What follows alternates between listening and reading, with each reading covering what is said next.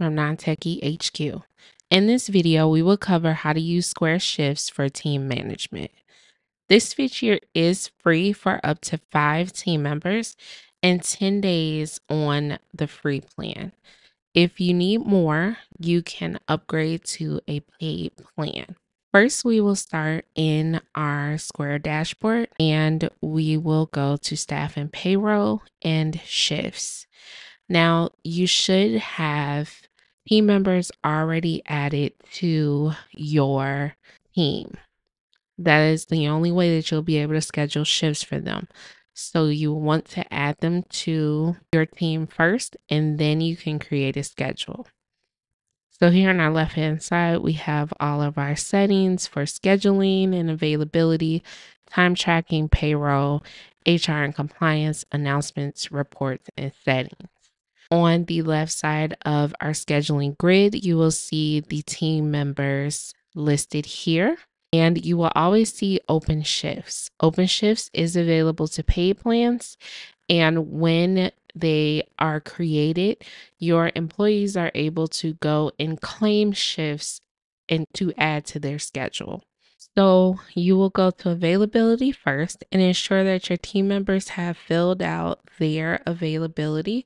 We do have an available here.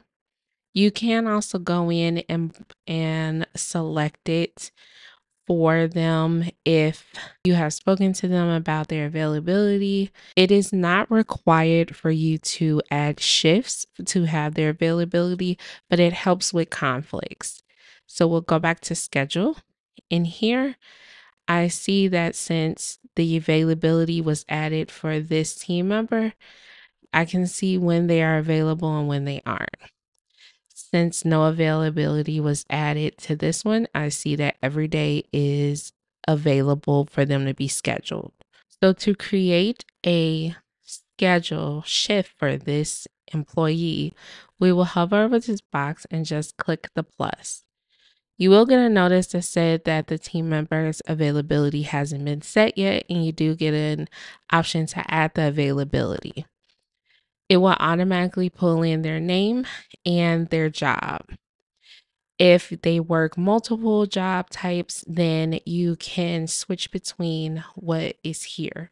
You cannot add job types in the Square shifts, only in the team members section. So we have our start date, which we could come in and select any date. But since we're working on this schedule for the 16th through the 22nd, I selected Monday, June 17th. So I could set a start time of 9 a.m. and I could do 3 o'clock p.m. You can also add notes to your shift, and you can change the colors for this particular shift. The colors don't reflect anywhere else. They will be able to be shown on the shift scheduling menu, but nowhere else. So it could be used to just classify like shifts, night shifts, overnight shifts, do it for a color for a particular team member, however you see fit, but it's always going to default to this green color here.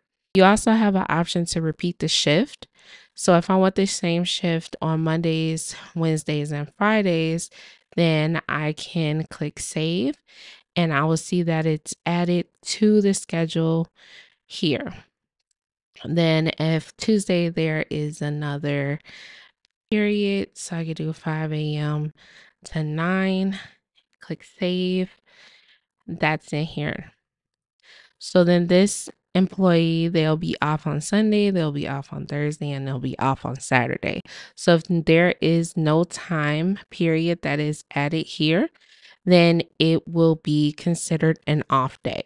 In the left-hand side, once you start adding in shifts, you'll be able to see how many hours are contributed to a particular employee and what that pay would be for based on these shifts and their hourly rate.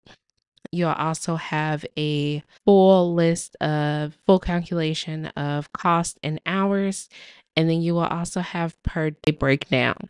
So since this one is available 9 to 1, if I was to put a 5 a.m. shift in, I will see that they're available from 9 to 1, 9 to 11.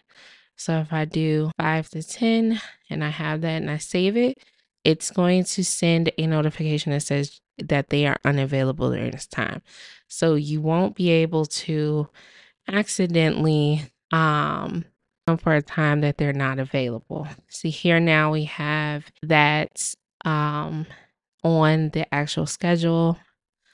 So if I was to do just a PM, this is between their hours, we see it's cleared.